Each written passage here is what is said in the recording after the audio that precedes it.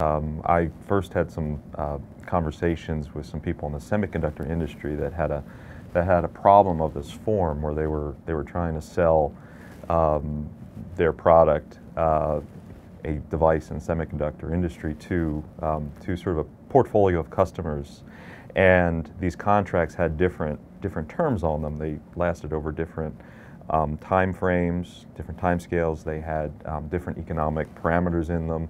They were structured in different ways, and there was a portfolio of them. And so it occurred to me that this sort of situation occurs very commonly. Companies have many different kinds of contracts with different kinds of customers, and this general question of how do you optimize that portfolio of contracts. In the case of BP, they had just invested, or were in the process of investing billions of dollars into this Whiting refinery in Indiana, so it can process Canadian heavy crude.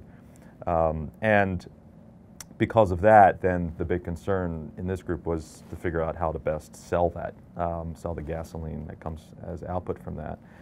And the debate in this case was a significant number of people were wanting to sell all of the gasoline, or the vast majority of the gasoline, through these long-term contracts, in particular through their branded BP gas stations, on the notion that that's sort of a long-term commitment and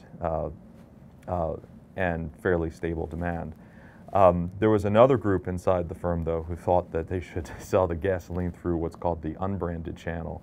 And the unbranded channel is to like Costco's and Safeways and those kinds of companies who will just merely place an order for a contract for a year's worth of quantity instead of having this very long-term contract.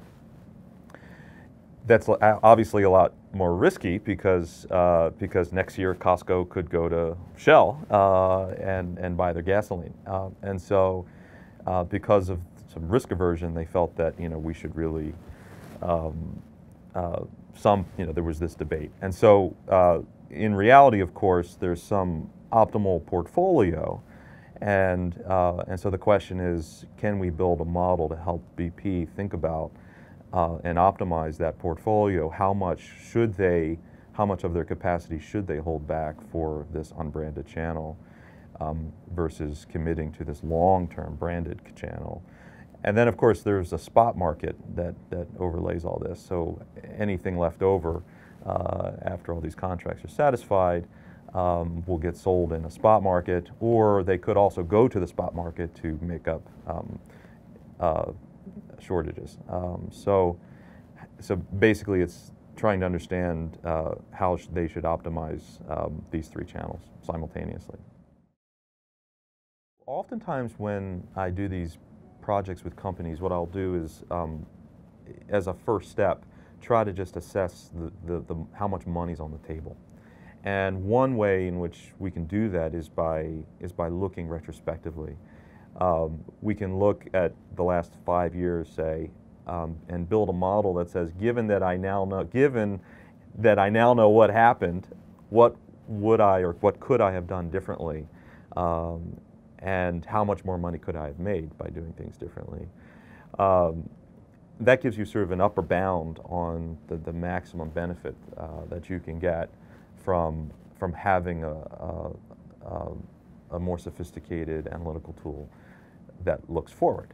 In this case, the retrospective model demonstrated benefits on the order of 25 million a year to well over 100 million a year, depending on what kinds of assumptions you put into the model.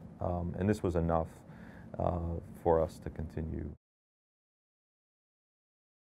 Well, the problem is has a lot of moving parts. In research, you have to think about what parts do you really need to address the question, and which ones can you live without. In BP, in this situation, they have a very complex network, a pipeline and terminals around the Midwest through which they sell the gasoline. So we needed to understand how the contracts were structured. the economic terms of the contract, the time scales of the contract.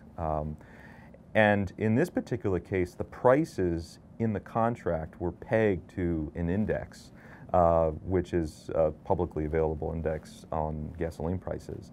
And so we needed to understand that formula as well and understand something about how price movements in the market impact the profitability of these various contracts.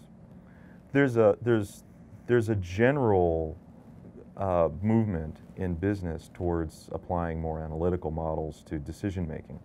And what we see happening in industry is mathematical modeling coming into places where traditionally it hasn't been. And so what we see here is a great example. One of the main findings of the work is that if you do this dynamic rebalancing of this contract portfolio, that you can get significant benefits.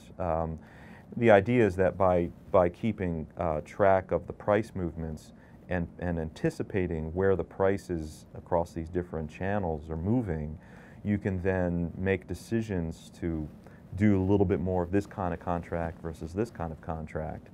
Now, these decisions, of course, have long-lasting consequences, because if you commit more to this branded channel, you end up having these long-term contracts which you can't unwind anytime soon. And so you need to be careful before you overcommit yourself.